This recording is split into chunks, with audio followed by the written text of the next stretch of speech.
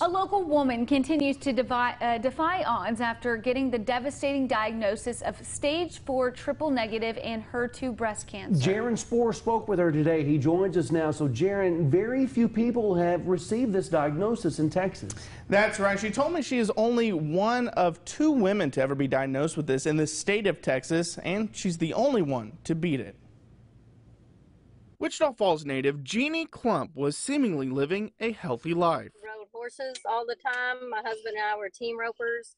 I sang with a Christian group called the White Horse Gospel Band, so very active with our children and grandchildren, just doing everything we could. One morning in 2014, Jeannie noticed something wasn't right. I was going upstairs to get my daughter ready for school, and just happened to notice something didn't feel right. And when I came back down, I did kind of a self-exam, and I found a lump about the size of a walnut, and told my husband I found a lump, and he said, go get it checked. After going to get checked out, she received what she thought was a death sentence. When she called, she said, well, we've got your results, and it's triple negative.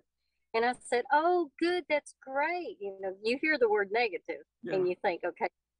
But everything wasn't okay. Jeannie was diagnosed with triple negative breast cancer, which according to the CDC is a kind of breast cancer that does not have any receptors that are commonly found in breast cancer.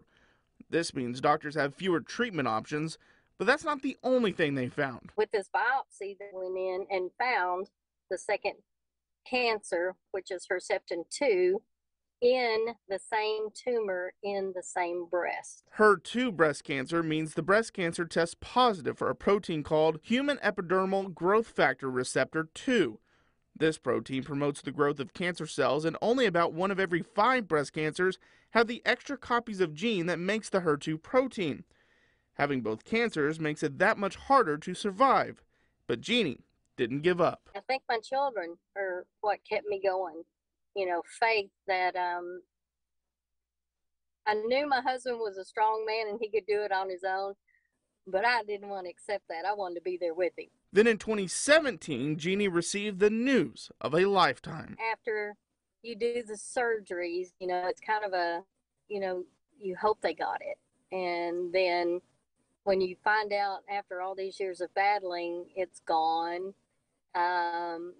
it's just overwhelming. And now with October being Breast Cancer Awareness Month, Jeannie is telling her story in hopes of bringing awareness to one day finding a cure for this deadly disease. Being aware of your body and what it's going through, especially as a woman, you know, breast cancer can affect men too, but as a woman, you have to check regularly.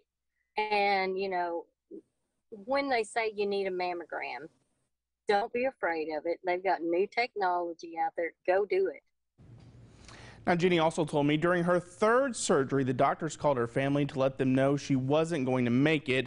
And of course, she defied those odds as well. And she and her family are grateful to spend each new day together doing the things they love. In fact, we did that interview on the side of the road while she was headed back from Six Flags with her family. Wow, that is wonderful so awesome. That is. Yeah, and that she's being able to live this life for sure. Jaron, thank you so much for that story. So glad she's telling her story, and she defied the odds. Now, you can help in the fight against breast cancer or by buying one or more of the Wichita Falls Fire Department's Care Enough to Wear pink T-shirts.